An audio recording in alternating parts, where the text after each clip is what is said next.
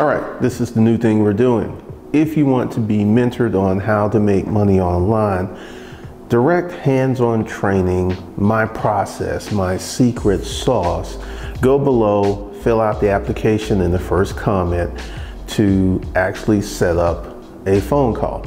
Now, essentially, it's going to take you less than a minute to answer the questions and the things that we have going on. So go ahead, hit that link in the first comment.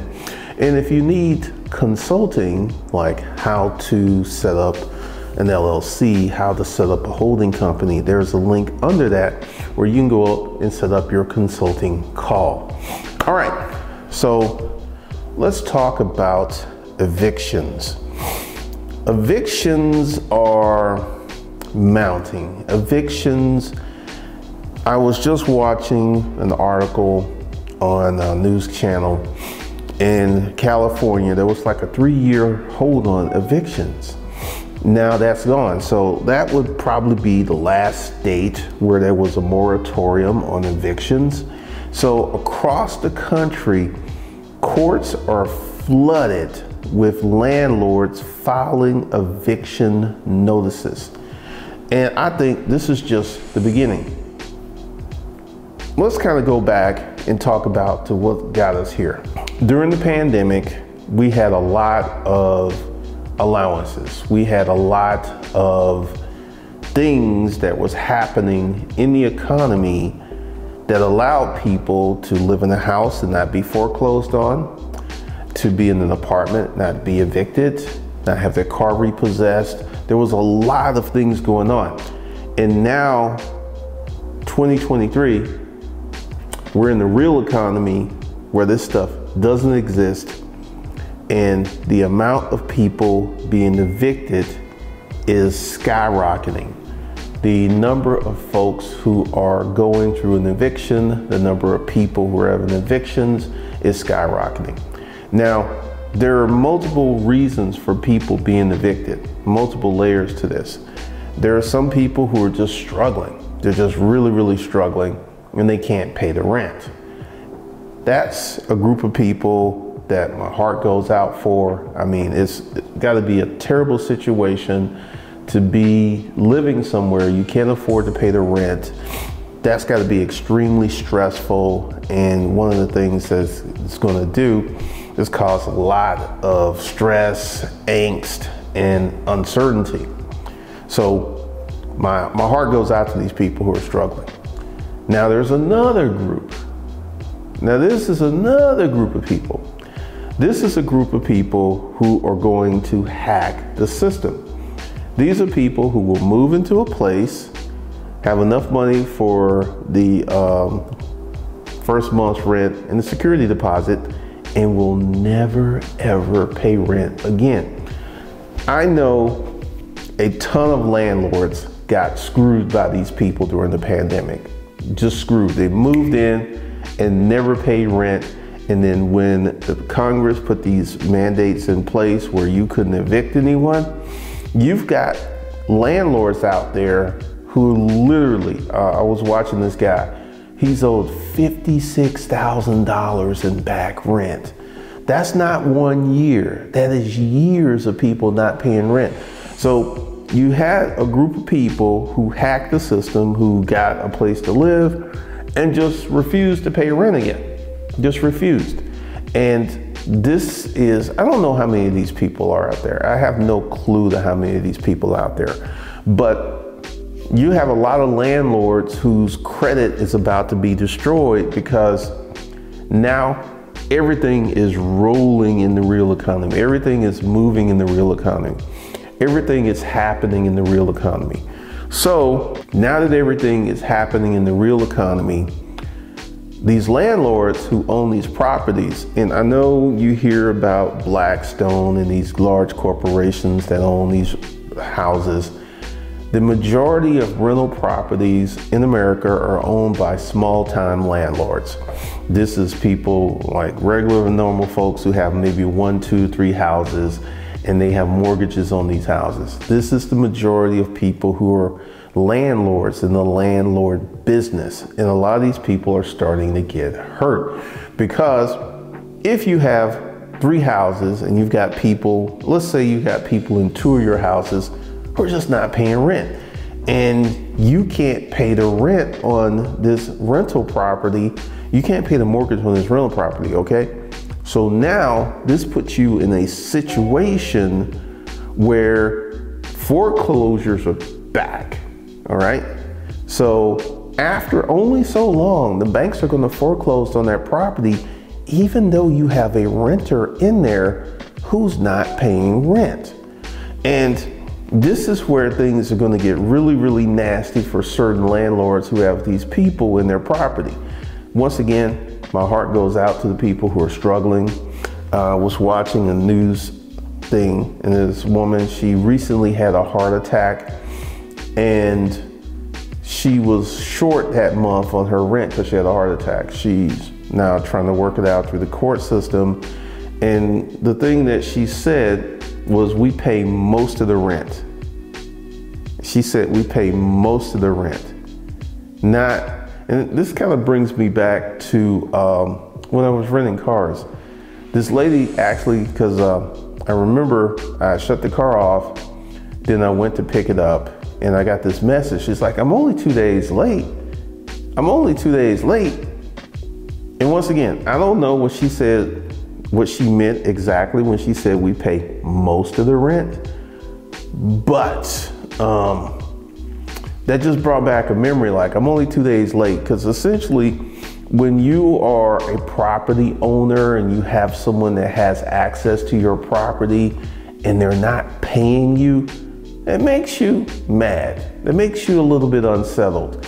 So this is, you know, like she said, I pay most of the rent. I don't know if she said she was late one time but that most of that got me, because here's the thing. When you're out here doing these things and you're selling, you're renting something to someone, your expectation is you get to use this property and I get my rent. That's the expectation. And when we start getting into this, well, I'll be late or I won't pay you all of the rent, then things get a little strange, you know, things get a little wild, things get a little crazy. So one of the things that you have to understand and acknowledge is that the reality of the situation. So what I feel is going to happen is we're going to have a multitude of people who are going to run into this situation where they're not going to have rent in 2024. And what we're going to see, because here's the thing, right now, you can go ahead, go to YouTube, check it out. Courts around the country are clogged with eviction processes. I was watching this one lady, she said normally the court would have 50. This day the court had 170, 120 more than they normal would have. And I think this is just around the country where the courts are literally clogged and they're behind. And this is the thing that happens. As a landlord, you cannot just go throw someone out the house. You just can't knock on the door and like, hey, get out, get out, get out. You can ask them to leave, and if they choose to leave, that's okay, but you cannot physically force someone to leave your rental property. Once again, you can ask them to leave, but that's about it. And if they choose not to leave, the only system you have is the court system, and the court systems are already clogged. They're already behind. And what I see happening is they're going to get even more behind and even more behind, because there's going to be more and more eviction cases of people getting evicted. Because once we start to go through this massive wave of layoffs that I just feel is coming, we're going to have more and more evictions, more and more evictions. And, you know, there are people who understand that they don't have the money to pay their rent, and they will leave. They will just simply take their stuff and go somewhere, move in with a friend, move in with a relative, and leave. I feel that the landlords who have those kind of tenants are very fortunate, because the people who would just leave typically will not destroy the property. And this is another issue. You got someone who's not paying you rent, living in your property, and actually destroying the property and doing certain things to create damage. I was watching this video. This woman like literally poured some type of stuff down the toilets. You know, this is where demo people, trash people come in. Like, all right, I ain't gonna pay you your rent. I'm gonna get mad because you want me to leave, and I'm going to destroy your property. I feel for landlords who have those type of rental tenants. I feel for those, because there's a group of people that will not pay their rent and will literally destroy your property. I remember I was talking to this guy who had an Airbnb in Tennessee. And, you know, it's really strange because he had someone who stayed in his place, and they were like, they stayed really long. And I forget how, I'm not 100% sure how the law works, but once you stay past a certain point, you're no longer a short-term tenant. You become a renter, and rental laws come in. And he took him like 5 months to get them out, and they literally destroyed this place. Destroyed it. Holes in the walls, plumbing was messed up, the kitchen was just, and you know, for the landlords out there who are struggling with this, my heart goes out to you, because you know, unless you got that tenant that's just like, hey, I can't pay the rent, I'm just gonna leave, I'm gonna get up out of here, you're just screwed. You're just screwed as a landlord. And I see a lot of groups talking about tenant rights.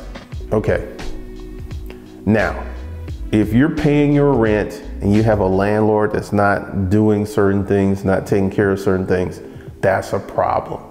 That's a huge problem. However, what rights do you have as a tenant when you're not paying your rent? Put that in the comments, because typically, if you pay your rent, you don't even end up in eviction court. Correct me if I'm wrong. So we have these situations of people who are out there doing things, creating things, setting up certain things, and it's just not happening in the manner that it should happen. So one of the things that we will see in 2024, I don't care if it's an election year, we're going to see a massive wave of evictions, because it's happening. Right now, you have people looking for jobs, but they can't seem to find jobs. So 2024 is going to be a very interesting year for people who are trying to actually learn how to, well, not learn. It's going to be a year where people are going to be put in a situation where they're going to have a lot of issues with people who are going to be evicted. And once again, issues on both sides. It's on the side of the tenant who's being evicted. It's on the side of the landlord who has a mortgage to pay on that rental property. So what I just see, because it's already building, you know, go ahead and check, do a few YouTube searches. You will see that the eviction courts are massively overwhelmed right now. Right now. This isn't even 2024. The eviction courts are overwhelmed right now. The eviction courts, the sheriffs, the deputies, the people who carry out the evictions and stuff, they're overwhelmed. And I just see this problem getting to be much and much worse. All right, so once again, to let you guys know, we have some new training where I will teach you how to make this money online. And that link is in the first comment below. If you don't need that, below that is a link to set up a consulting call to let you know the things I got going on. So that's what's happening. All those links are below. All right, that's all I got for you guys today. Let me know your thoughts and opinions in the comments, and I will talk to you in the next one.